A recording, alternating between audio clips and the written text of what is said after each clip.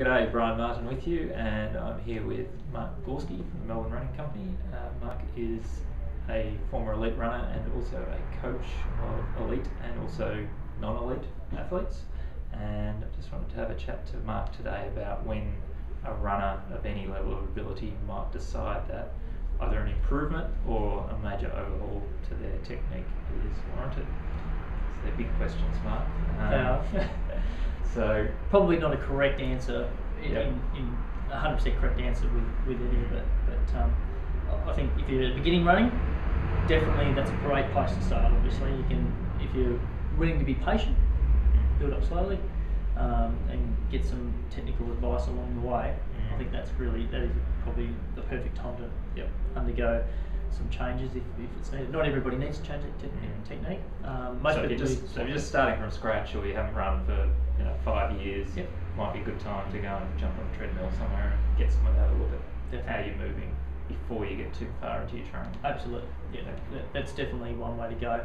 I guess for people that are a bit more seasoned runners, and if you've had a lot of injury problems or a recurring injury as well, or a recurring tightness in certain parts of your body, then I think that's definitely a good indicator to say, right, we need to change something here, and getting your technique sorted out would be certainly the way to go. Usually in that case, it doesn't always require a major overhaul of technique, but some changes would need to be made, whether it's changing some strength and conditioning type aspects of your training, or changing something with the way you're actually running. And if you were coaching someone in that scenario, you might actually give them some real-time feedback, both having them running on a treadmill, but also maybe during some of their training sessions. Definitely. Maybe sitting there, yelling at them, giving them some advice, and getting them on track. And that's the beauty about getting guys, even distance runners, back onto the actual fundamental athletics track.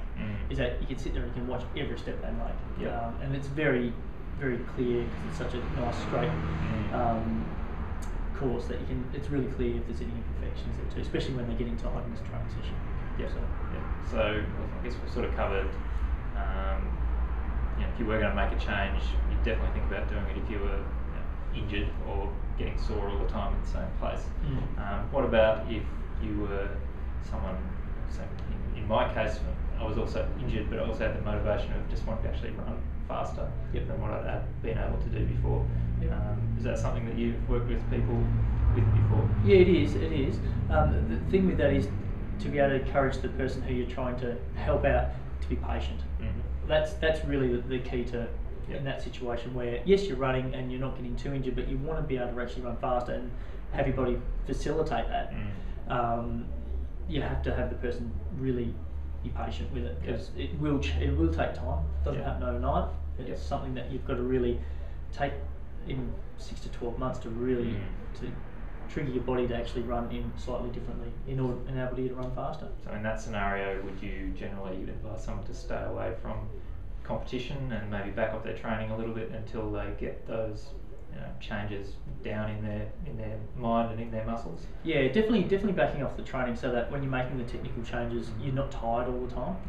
Because otherwise, your muscles and brain are too tired to actually really figure out what's meant to be happening properly. So I think that's definitely key. Just backing off a little bit. And so a lot of people would believe, and there's probably been some popular opinion about that it's actually not possible to improve your running technique or to make any changes and kind of stuck with what you've got. Some people would say by doing that you would never actually run any faster and you might actually injure yourself by doing it. So could you actually give me an indication about whether you've actually helped someone to change their technique? Has that reduced their injury? Have they been able to run faster as a consequence? Absolutely. And even at the sort of the higher end of the scale, an athlete of mine, Clint Parrott, he's sort of undergone a little bit of remodelling. It wasn't a drastic change, but we got to a stage about 4 years ago where he was just running. He was very stiff when he ran. Everything was stiff from his head to his toes, and we really sort of just had to almost remodel the way he ran a little bit. Not a lot of changes, but really worked on the strength and conditioning stuff, especially around his hips, and then freed up his upper back with a lot of flexibility work. So, and that again changed the way he striking on the ground, all that sort of stuff. So, he's been, touch wood, pretty injury free since then, and running well, very well. That's good. So there you are. There is hope. If you're struggling a little bit either with soreness or injury, or you'd like to run faster, then it could be a reason that you could. Those are the reasons that you could think about if you thought about potentially changing your technique. So thanks for giving us the benefit of your wisdom today, Mark. No worries. Thanks, Brian.